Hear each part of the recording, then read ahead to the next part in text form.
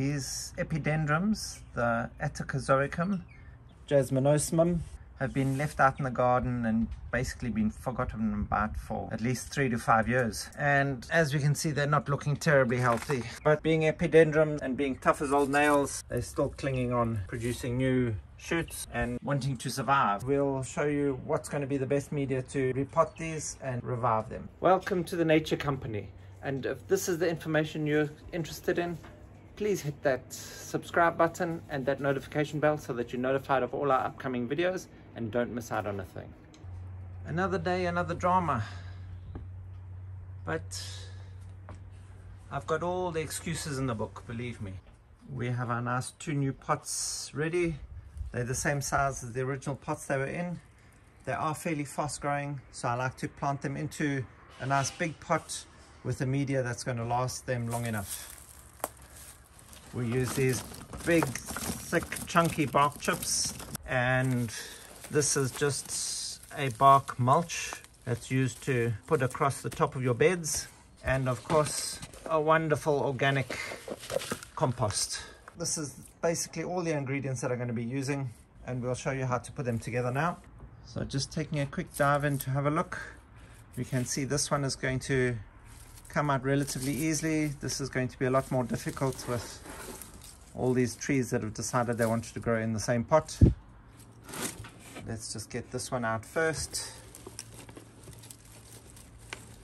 It's actually quite loose in the pot.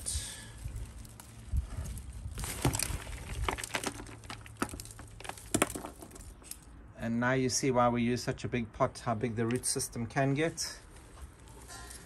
But most of this is going to be completely dead. Now this is going to be the tough one with all the roots coming out the bottom. Let's do all the basics first, just removing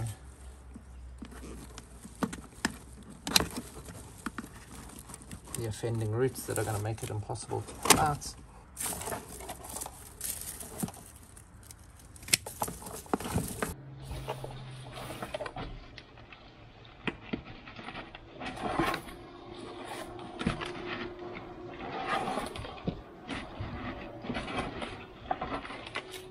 And there we go, all came out as one big clogged up root mass. You see most of these epidendrum roots are completely rotten, just totally intertwined with these fig tree roots. So let's get in and do the necessary. So both these epidendrums are from Ecuador, generally up in the mountainous areas, so they're at quite high elevations. This is what makes them like the intermediate climate conditions. They prefer to get quite a high differential between the daytime temperatures and the nighttime temperatures, as well as getting cool winter rests. They're often found growing either in the trees, in those nooks and crannies, or on rocks as lithophytes, or in the debris around the base of the trees.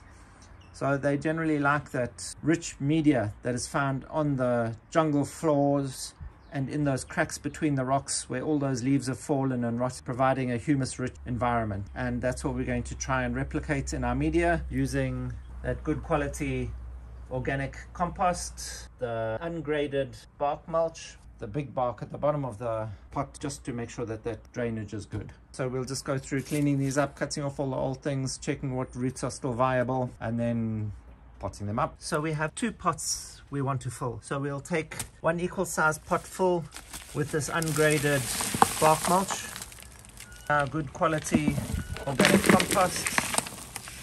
We'll take an equal measure and pour that in, mixing it to get an even consistency. And it looks pretty much like what you'd find at the base of any tree in a forest. So this should be the perfect mix for them. Okay, we'll then take our medium-sized decorative bark chunks. So we're filling them approximately 1/3 with these large bark chunks.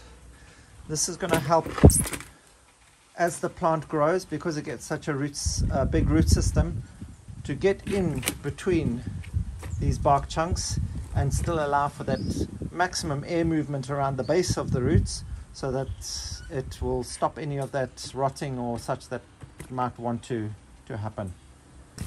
And because we don't have terribly large root volume on any of these plants, what we're going to do is we'll basically just fill up the pots to the brim, and then we can make our little divot to plant it into. We don't want to compact this media. These plants have high light requirements, and also they require very good air movement. So generally they do better outdoors than they will do indoors, and also because of their size that they grow to, often they'll be too big for an indoor space anyway. So we want to make sure we've got a big enough size pot that's going to see them through at least a couple of years, because I don't tend to want to disturb them too often, and I like to get that huge big display. So this should last between 3 and 5 years, and then we'll have a plant that needs to be divided and repotted again anyway. So this is just going to be easy now. We're going to be using our stakes and our grafting tape. This is nice because it has that little bit of stretch, so it's not going to damage the plant at all. And once the plant itself is rooted enough to hold itself up, we'll remove the stake and the budding tape, so it's not going to in any way restrict the growth of the plant, and it just makes it look neater. This is the Epidendrum jasminosimum. We'll see where's the best spot for it, and basically just move some of the media out the way and then just close it in gently. We'll leave most of the roots uncovered, and we'll take our stake, finding a nice position that we're not going to damage any of the roots that are left on the plant, and push our stake all the way into the bottom, and there we go. We're going to have an upright plant. Taking a piece of our grafting tape, long enough piece so we can tie it without causing any damage anywhere, and then just tying it off gently. Now that's nice and stable. It's not going to blow around terribly much in the wind, and we've made sure the new growth is out above the ground, and we've got some of these roots that are still getting the air from the surface, and that's going to grow happily now. To get these to grow at their best, highlight lots of air movement, a big enough space to put them into. They are heavy feeders, so like your Vandas, you can feed them once a week during the growing season, which is spring through summer, and then taper it off down into winter, and winter you can give them a rest.